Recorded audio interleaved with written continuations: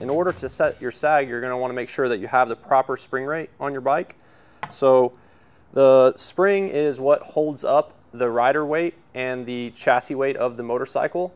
This is going to set the balance of the front and the rear suspension, and you're going to want to make sure that they are set together to make sure that your bike is set up correctly.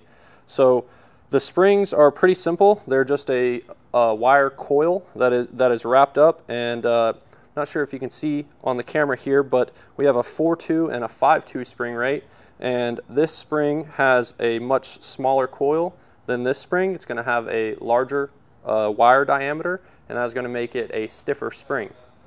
So when you're talking about spring rates, a common thing that we get that it seems counterintuitive sometimes is you have a rider who is actually overweight for the springs, and he rides and he complains about the ride being harsh.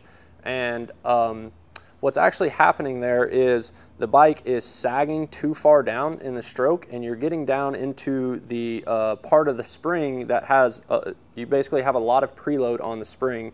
And what's happening is now, instead of hitting a bump that's this big and it just soaking it up, that there's so much preload on the spring of that bike that it doesn't allow it to move anymore because the rider has sagged it down low so far into the stroke that it has no more give. So it's a very simple fix. All you need to do is go up a spring rate. That way you are setting the sag back correctly to where the rider and the chassis needs it.